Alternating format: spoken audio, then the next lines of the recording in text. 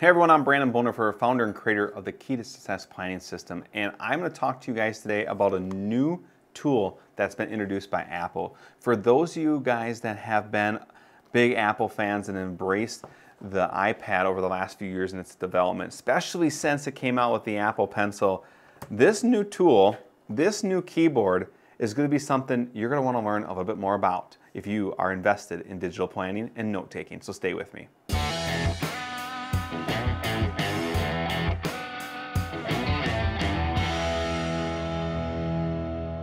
So today we're going to talk about this new keyboard in the terms of how I use it for digital note-taking in my digital planner. There's a lot of videos out there to talk about all the different features that this keyboard offers, but I'm going to focus on the ones that are important to me and important to you if you are someone that does digital planning. So first guys, if you are an iPad user and have the iPad Pro for 2018, this new keyboard will work. And if you already ordered the new 2020 version, that this one is designed for. The big thing you're going to notice is that the cutout for the keyboard is designed for the new 3-camera system that is on the new iPad, but the old generation has the 1 camera. Still works good. I don't think it's a problem the way it looks, but the way this thing opens is just slick. One of the first questions that I had is when I do a lot of note-taking, I'm constantly pushing on the screen, and what I can tell you is it's pretty strong. Like I really have to really kind of push on it to get it to move.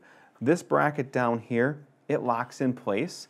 So as you see, as I pull this, it's locked tight and it hits that edge and this stays perfect. One of the other big key features that I find important is there is a USB-C port embedded on the keyboard. This allows for you to have pass-through charging. So you can actually charge your device plugged into this USB-C port and then use the additional USB-C port that is on the iPad for additional things. Maybe you have a flash drive with photos or photography or some other type of drive or device that you want to attach. But first off, when I'm in note-taking, I want to use a device that I can really just get a lot of work done. And I was really kind of disappointed in the first generation keyboard that came out for this device. It didn't feel like I could really type on it. But right now, with this keyboard, I can go in and I can choose the type. And the movement of the keys is just so powerful. I mean, it feels like an actual keyboard. If you're using the 11-inch, it's a little tighter feeling. If you have the 12.9-inch model, you're getting that full keyboard. I have both of them. As a guy, I like having a little bigger key space.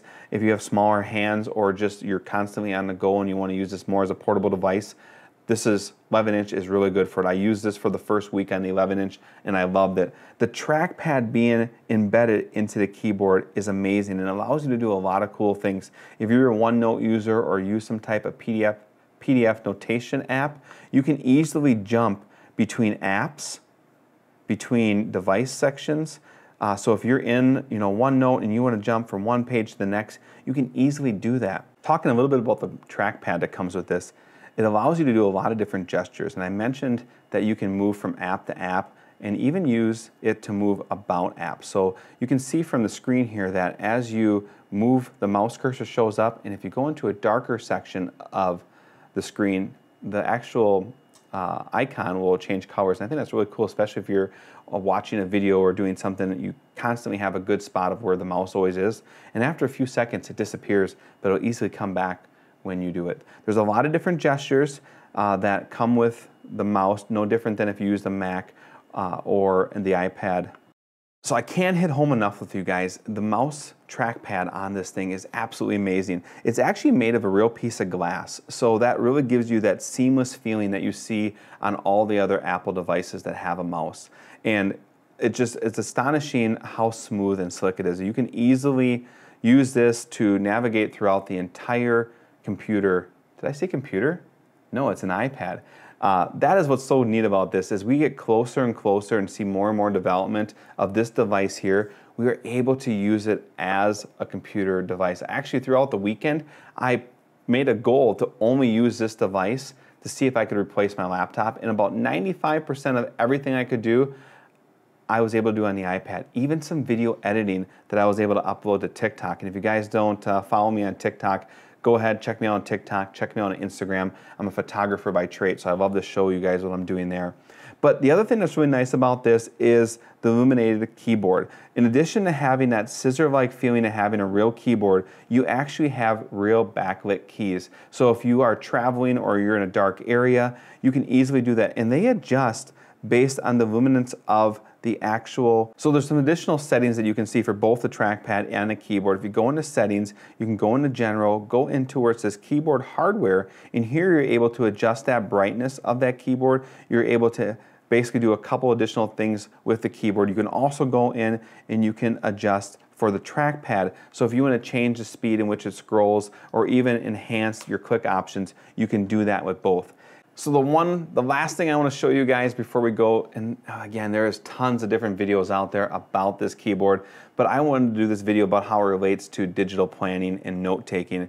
And this thing is the part that just gives me goosebumps. Is I can take this, I can turn it around like so, and now I have an angled writing device. I've always wanted this. I've always been jealous of the Microsoft Surface for so long that on the Microsoft Surface I could adjust my viewing area.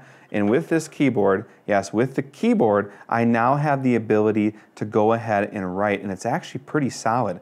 I'm able to push pretty hard on that. So if I want to write right here, I easily can do that. And if you can make sense of that sentence, you guys are ahead of me. But this keyboard, it's a little bit pricey for the 11-inch model. It's $300. For the 12.9-inch model, it is $350. But when you look at the price of this keyboard and the price of the iPad, it's very comparable to what you would pay for a level entry laptop from Apple. I think that's by design.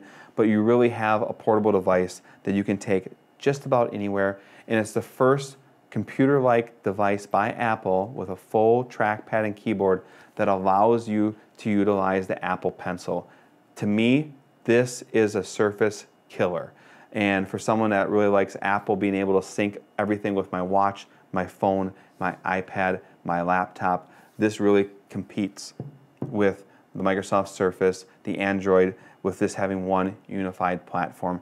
And with the power of GoodNotes and OneNote and similar apps, it really takes your guys' journaling, your note-taking to the next level. So if you haven't looked at the keyboard yet as part of your entourage for note-taking, if it be for at work or in the field, now's the time to do so. So guys, that's it. That is the new keyboard from Apple, using it with the iPad. If you like what we're doing, go ahead, hit the subscribe button, follow our page. If you don't know what the Key2Success planning system is, now's the time to check it out. It's in the description above. But guys, I'm gonna be with you, helping you in 2020, learn how to be better digital note takers and plan your future and make sure you reach all those goals that you have in front of you. I'm Brandon Boniffer. Until we see each other again, thank you for tuning in.